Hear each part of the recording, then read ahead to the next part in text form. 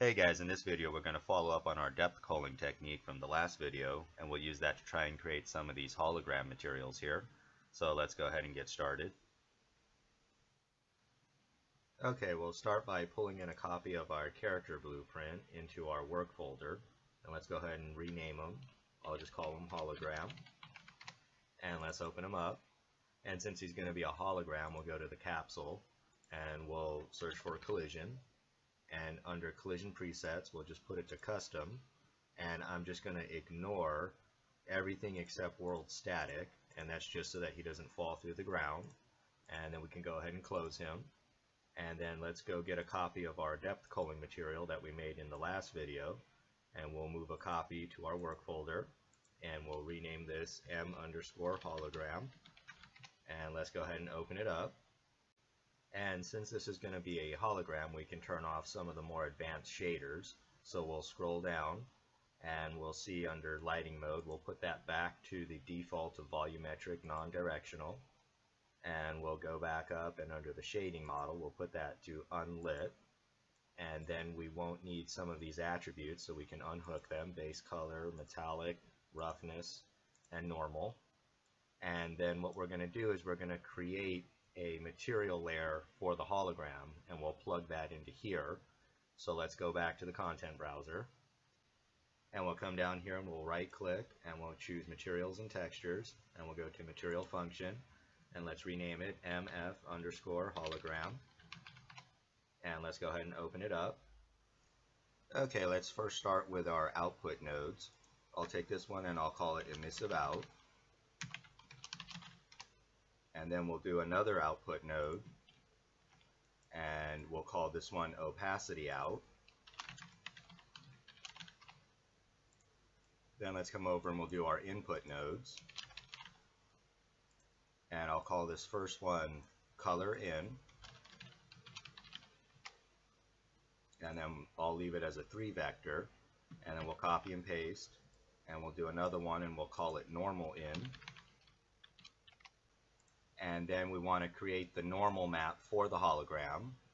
So we'll come out of the normal, and to do that we need a transform, and we'll choose transform vector ops, and we'll leave it on tangent to world space, and then we're going to plug this into a Fresnel,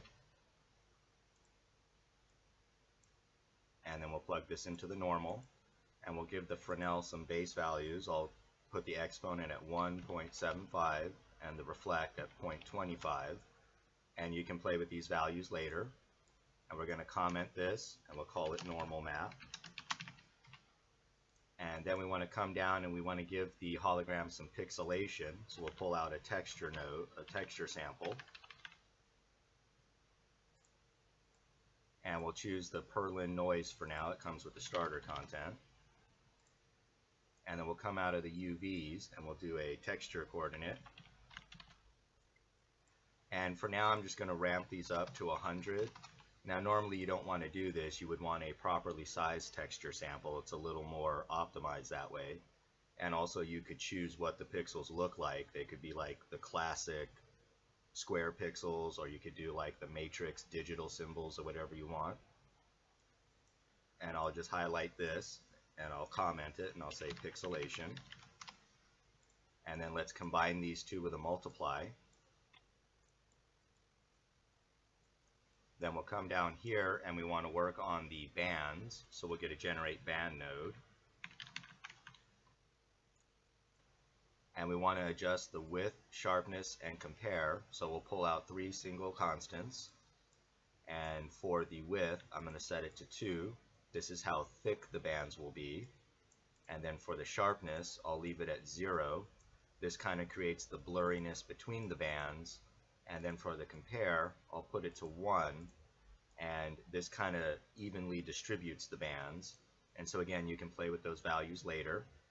Then for the input, I'm going to do a panner, and I just want the bands to pan on the y-axis at a speed of 2. This will move them up and down his body.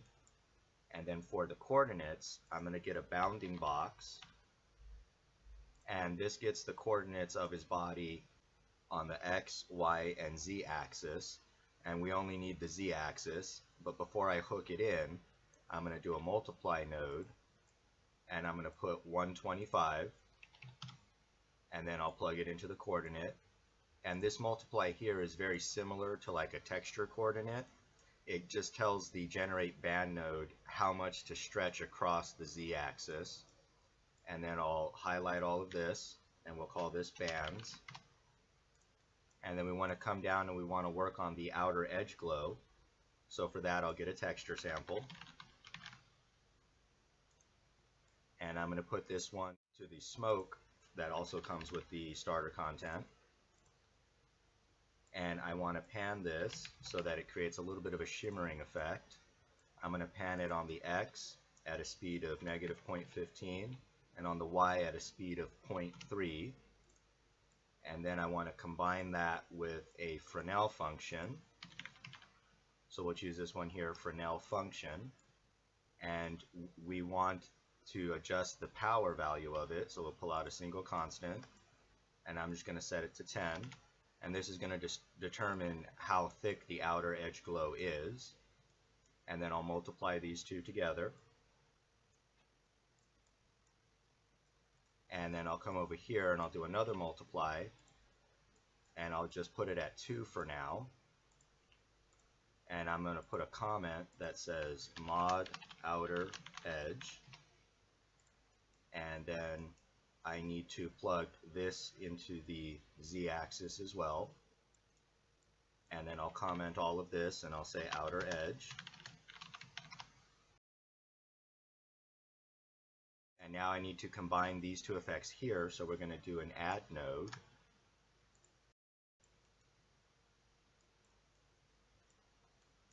And then I need to combine this set and that set, so I'll do that with a multiply.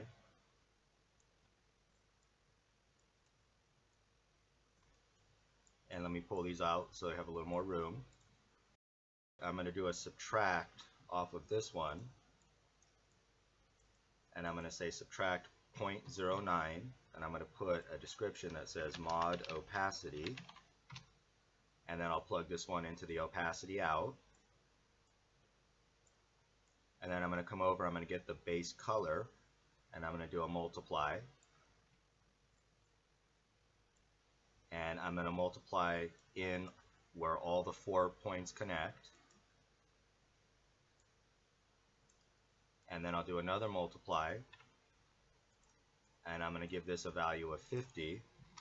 And I'm going to give it a description that says mod emissive. And then I'll plug this one into the emissive out. Okay, let's go ahead and save that. Alright, and let's go back to our hologram material. And we'll start by coming over here and we'll change the color. I'm going to put it to a blue, but you can put it to any color you want. And then we'll come over here and we'll get rid of this placeholder and we'll drag this up and let's call in our new function. And it was called mf_hologram. And so now it's going to be another layer on this material and we'll start to hook it up. So we have opacity to opacity. And that's already going out to the final opacity.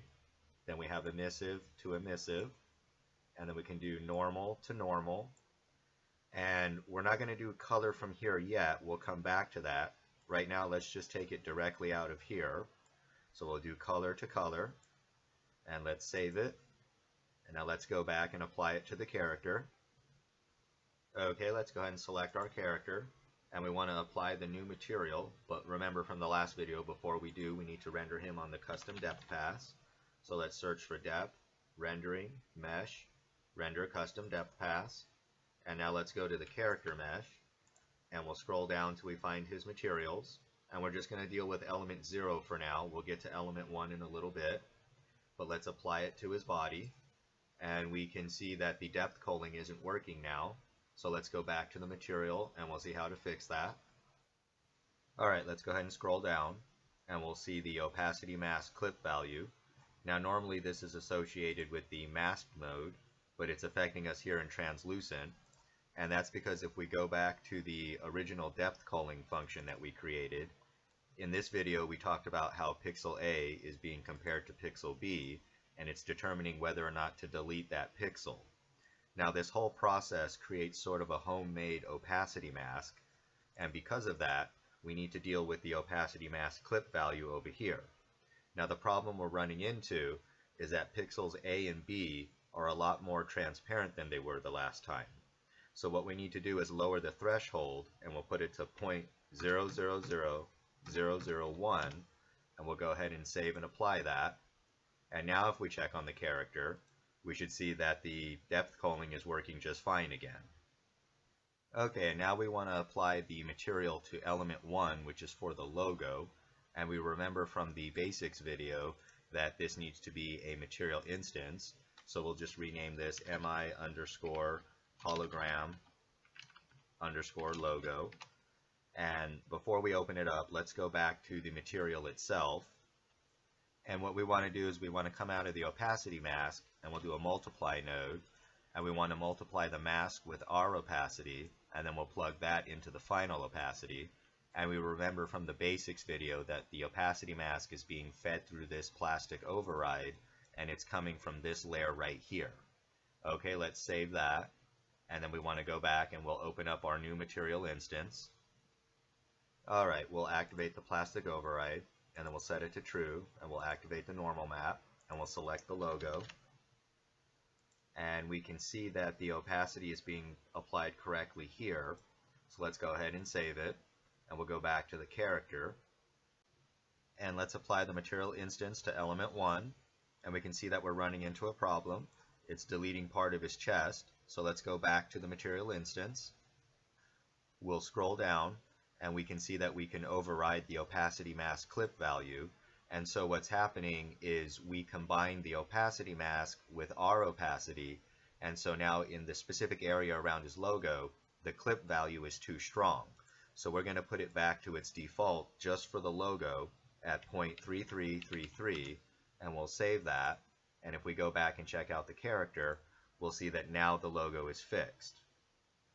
Okay, now that we have the basics for the hologram set up, we want to add some variety to it. So let's go back to the function. We remember that we had some mod values. We had one for emissive, opacity, and one for outer edge. So let's create some inputs and put it into each one.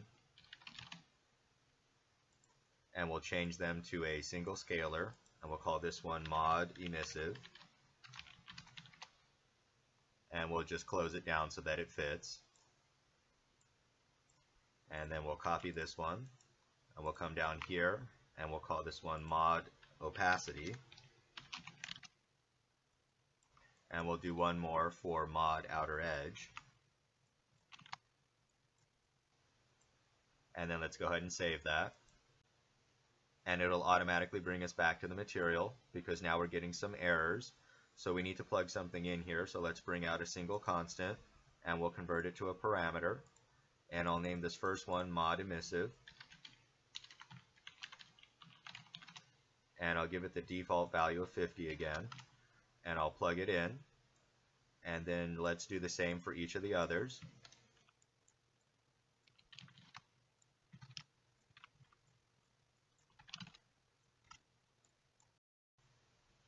Okay, let's save it and go back to the content browser. Okay, let's move our guy over a little bit, and we'll create a duplicate, and let's create a new material instance, and we'll go ahead and save and apply it, and we'll go to our new guy, and we'll come to his mesh. We'll apply the new instance to his body, and then let's go ahead and open up the new instance, and let's bring this over to the side. And we'll zoom in for a side-by-side comparison, and we'll activate the different mods, and we'll start with opacity. We can increase his opacity by lowering this number, or we can decrease it by raising the number. We can also go to the emissive, and we can increase his glow, or we can make him dimmer.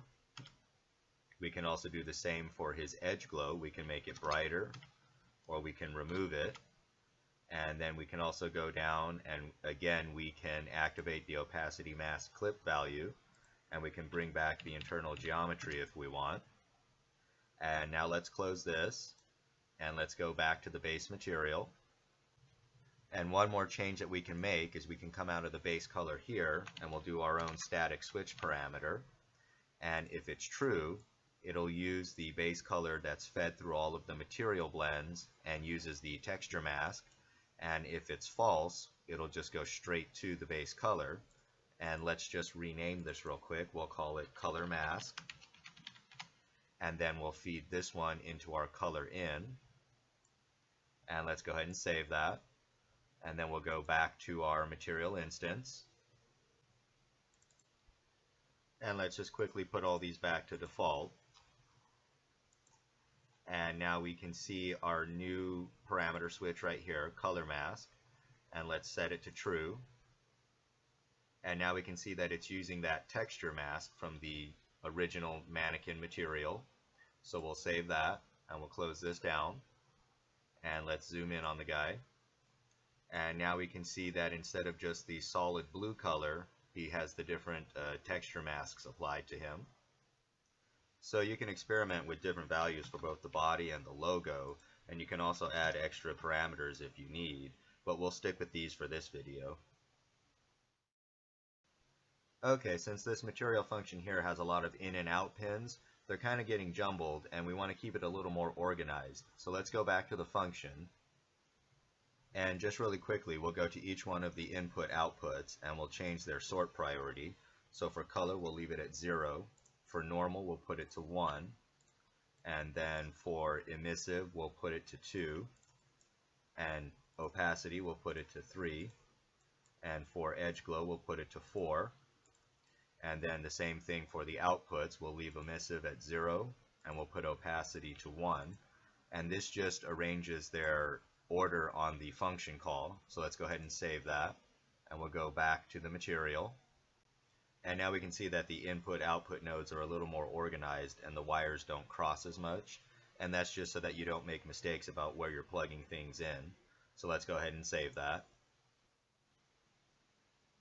Alright, we're all done making our hologram characters, and just like we learned in the basics video, it's one base material, and then we use all the layers and instances to create the different variety, and in the next video we'll work on a different effect, and we'll use that to check out something called dynamic material instances, and that's so that we can change the value of the parameters during gameplay. But for now, please like and subscribe, and I'll see you guys in the next video.